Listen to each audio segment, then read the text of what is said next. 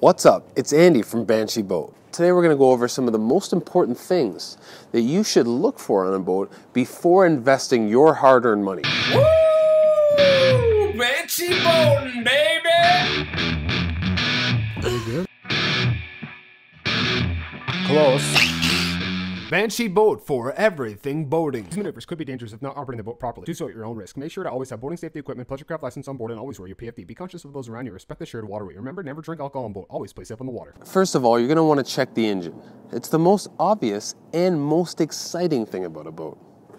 So, first thing I notice down here is I do see some wear on the paint.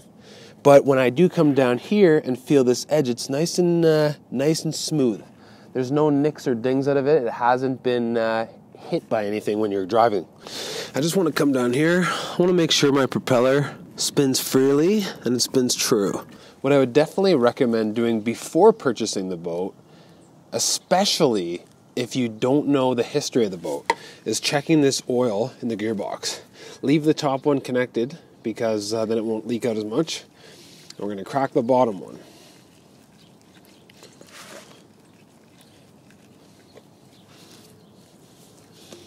And we're basically just checking that. We're basically just going to take a look and see what the liquid looks like on there. And just see what's inside. See what it looks like in there. See if there's any water inside. Or just see if there's any metal scrapings coming out. Because the last thing you want is to buy a boat without the right stuff in there.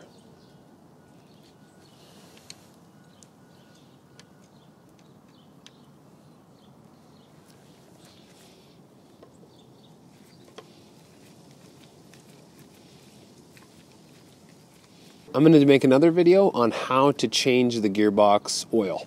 It's really easy, but just for checking. You're going to want to make sure that's nice. And another thing, does the engine match the mount? Does it look like it was there originally? Does it look like it's fitting properly? So the first thing I would do is come over here, and the first thing I want to do, if the boat has automatic tilt and trim, first thing I'm going to do is trim it up.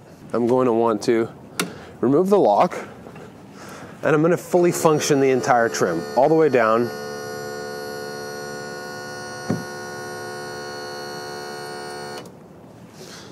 And then I would come over here. I'm just going to open the engine bay like so.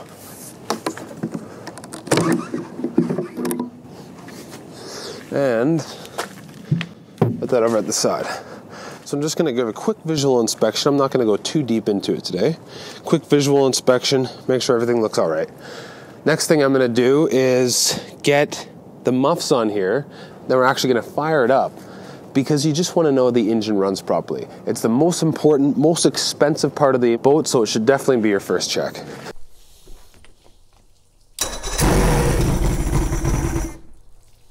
Looking right. There we go. Here we go. How's it look? Good?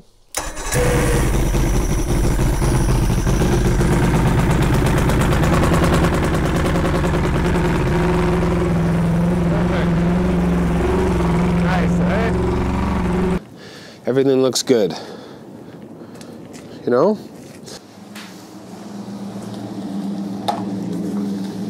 I'm actually gonna get my stand and I'll throw this under here.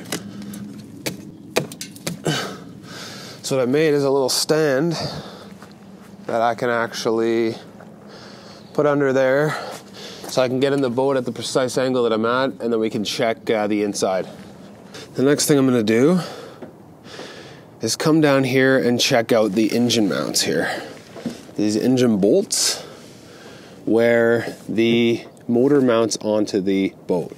You want to make sure that that looks good around it and doesn't look rotten. If you have a wood transom, which you might, which is this back portion here, which is this back area here, if it's wood, you want to make sure it's not rotting out. If it's fiberglass, like this, you just want to make sure everything looks good. Like with these bolts, everything looks solid and it looks like everything's in good shape. Everything looks solid there, and everything looks like it's in good shape and nothing's falling apart there. So we want to check our forward and reverse. So normally I would start up the engine, put it in forward, check out the forward, make sure it goes in forward smoothly, check out the reverse, make sure it goes in smooth in reverse, fire the ignition switch, make sure that works. Another thing we're going to check out is the steering wheel. You're going to want to make sure the engine can freely and easily move when you're turning the wheel. The cable that's there, you just want to make sure everything looks good, the quality of that, and everything's smooth there when the engine's turning. And make sure it just feels nice and smooth, because this is just another thing that's going to cost you more money if it doesn't work when you buy the boat. Another thing I wanted to mention down here, it's worth a shot to check it. Make sure you take a look through all your boat storage and see what's going on in there. And also take a look inside there for damage or anything like this. Inside those compartments, see what's going on in there. Any spots like that. You can even check out the front. And it looks like it's in very good condition inside here. Just take a close look. Any open spaces for damage all around, that's a great thing to look for. Another thing you're going to want to consider is obviously the condition of your seats and the condition of the interior of the boat. Because this is obviously going to be what you're going to have to live with, and whether it's worth your investment to put into the boat. So obviously I wouldn't want something, I knew what budget I had, but I had to get something that was pretty clean in the inside, you know. There are minor blemishes, but that doesn't matter, it didn't matter to me, as long as it looked pretty clean inside. Make sure you check those seats underneath, all inside. Check all the things that the boat comes with. You want to know exactly what the boat comes with. Make sure everything's secure. Really take a close look at everything. Okay, here's the ignition again. So hopefully you can get the boat running, then you're going to want to check it in forward. You're going to want to check it in reverse. You're going to want to make sure it goes smoothly. You're going to want to make sure it starts all right. And you're going to want to make sure everything works. If you're going to be boating at night, the lights are a pretty important component, or else you're going to have to end up putting more money in wiring. So if we take a look back here in the gas section here and take a look inside there. So we got the battery compartment in there. So you just want to take a look at the terminals, make sure the battery's good. When you start the engine, you're also going to know if the battery's good because the engine's going to fire up. It's going to tell you a lot when you start it. It's going to tell you a lot when you start it. You want to check what kind of wiring you got back in here. It's a little bit of a mess, but I know what most of them are for. They're for the lights, and I've checked a lot of it out. I checked it all out before I bought it. Just look down there, just give a quick look, and see what's going on. So those are just lights wiring, which I do not use right now, at least. I don't need any lights or anything, but there is going to be some pretty booming stereo lights in there pretty soon. I'll tell you that. So we got our battery right there. Check your battery mounting, check your battery condition, check what it looks like, and then you're going to look for damage at the bottom here, like right here. This might look like a little bit of damage, but it's just fiberglass that's coming loose. This boat's 35 years old, and that's nowhere near the hull. It's just from the battery being up there, smashing down on this little thing. It's just the fiberglass. So that, to me, it looks good. This wood, solid under there. Everything else looks solid here. And all around to the other side, everything looks great. So even stuff like that, everything's looking really good. You're going to want to know what kind of fuel tank comes with your boat, because if you don't know, that's going to be something that you need to buy immediately. Do a little bit of research on the brand of the boat, just to know a little bit beforehand before you go. Stress, cracks, and signs of damage can be visible on the outside layer of the boat, since there is a hard shell surface. If the boat's been on extremely rough water, the actual boat can flex a little bit, causing the outside shell layer to actually have spider cracks from the actual fiberglass twisting. The fiberglass can move a little bit, but the outside hard coat top layer can't. You could see crack marks on it. So this boat actually looks good. We know let's not kid ourselves. We know this boat's been on some intense water, and we know we're gonna be going on some intense water.